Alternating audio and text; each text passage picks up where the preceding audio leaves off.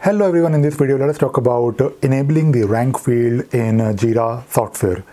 So when you create your agile boards, you also have the option to use the rank field in Jira.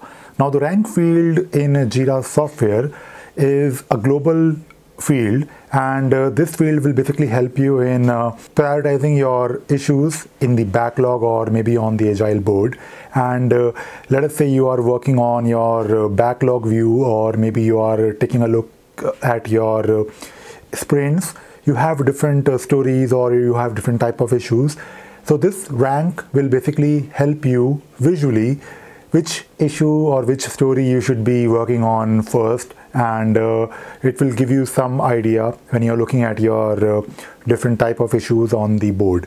Now this particular field is already there in your Jira instance when you install Jira Software.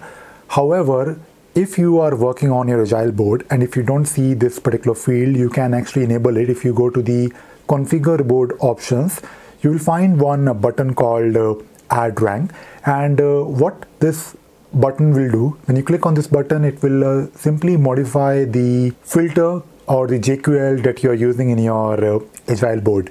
So as soon as you have this particular field added to your board, you can start using the functionality that comes with the ranking of different issues.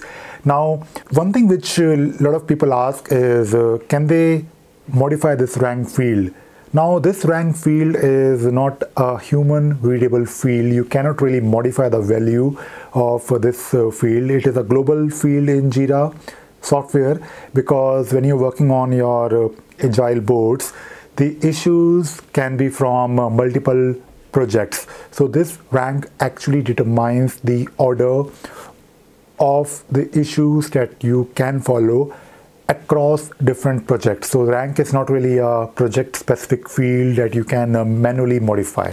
This is all I wanted to share in this video, and I hope you learned something new today. Thank you very much.